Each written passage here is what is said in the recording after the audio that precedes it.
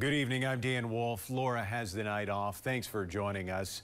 Vaping in school is a fast-growing trend among high schoolers across the country. Now, the Cloquet School District is seeing such a big spike that they're investing more than $20,000 in new technology to help detect when students are vaping on campus.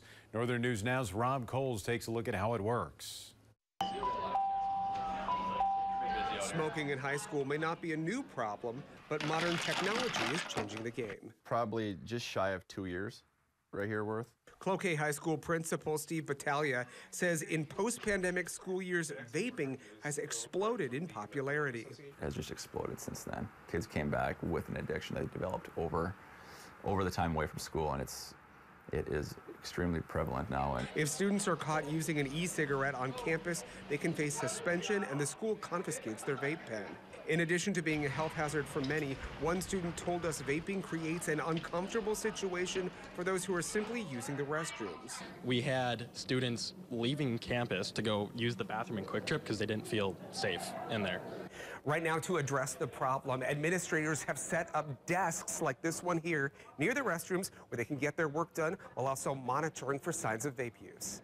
But in the coming weeks, a higher tech solution will arrive. The Cloquet School Board approved funding for vape detectors to be placed in restrooms. You know, they're supposed to be pretty good in terms of detecting vapes, smells. The device alerts administrators when vaping may be happening in the restrooms, and school leaders can view hallway footage to determine who may be using them.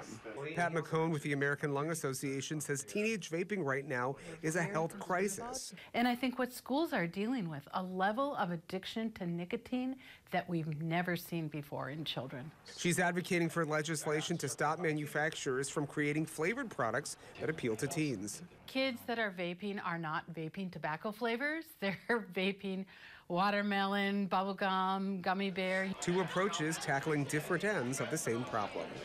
In Cloquet, Rob Coles, Northern News Now. And according to Battaglia, about 20% of Cloquet students surveyed said they had used tobacco products at some point, which is higher than the state average.